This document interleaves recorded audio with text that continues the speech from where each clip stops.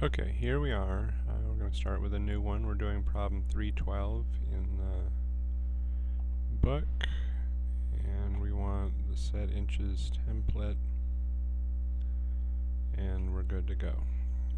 The circles on the left, I like to start with circles because it's harder to align things. So the circle on the left has radius 1, and then another circle with radius 5 for the center. Now we can draw the straight portion, so we'll draw a line, and this is going over 3 and then up. It doesn't say how far up. So where are we going?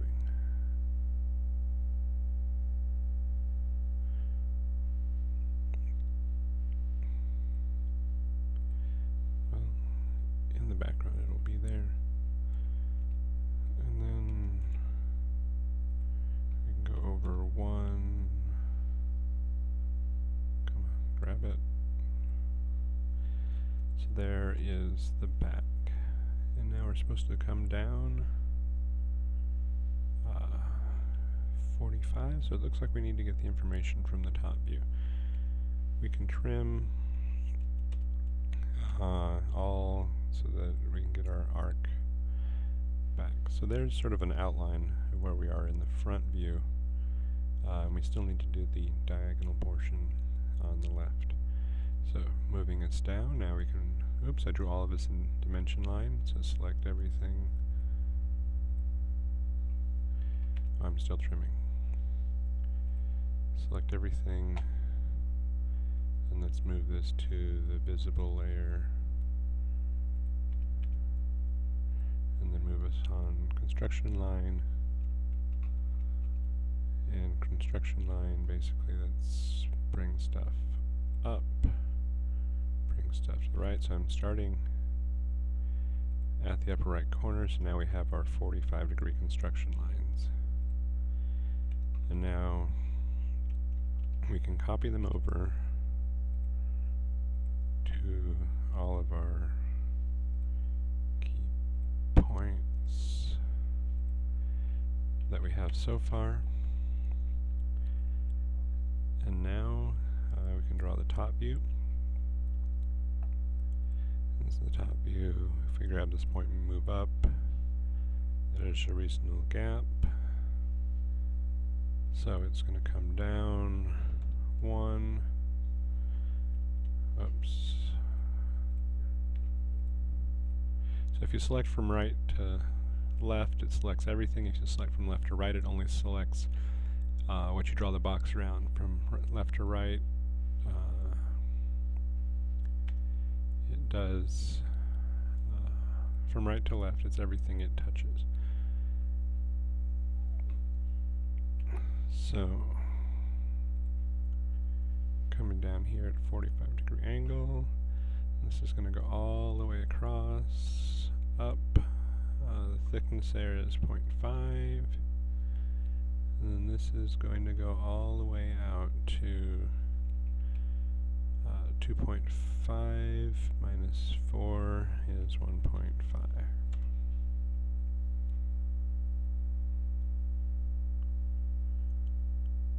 It's not 4, it's 5. So we can come back here, move this over 1, and then go back to drawing our line. So the slot with the total distance here, so this is distance 1, 5, and all the way over. We can draw our down here at 45.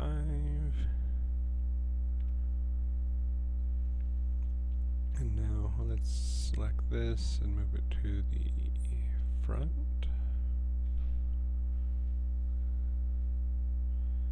So now we have the top view, and we can come back here, grab this point, bring it down here.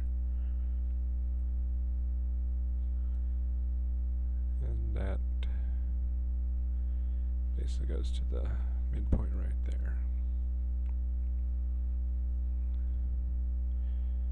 And we'll have a line going across like that.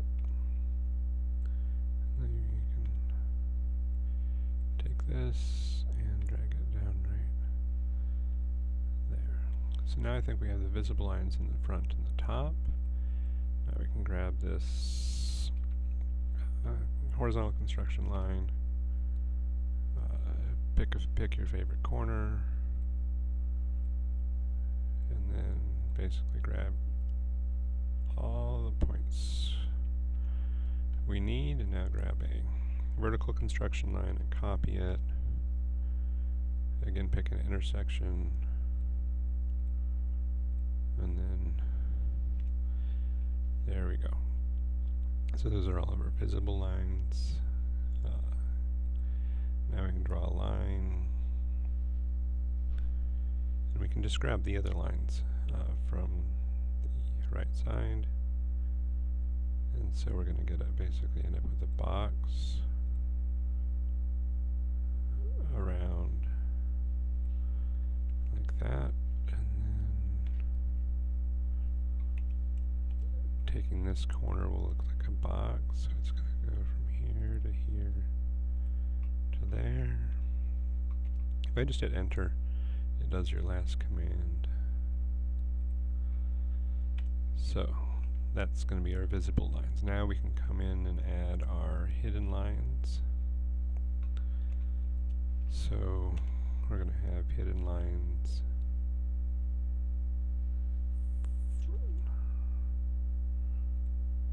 from here to here.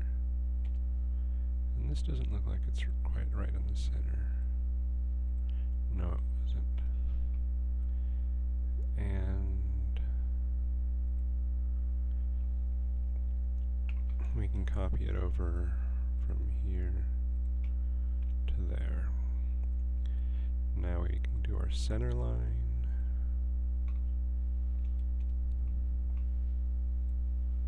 I typically draw my center lines directly across, and they need to extend beyond the line, so now we can just use our fill handle and just drag it down a little bit, say 0.3, and now we have our center line set up in terms of hidden lines. So now we can draw a box around it, and we'll copy it from there up to there, and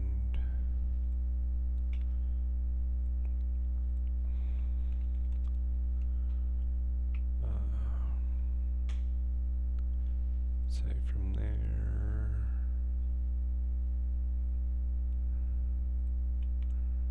over to there. Now we can rotate this 90 degrees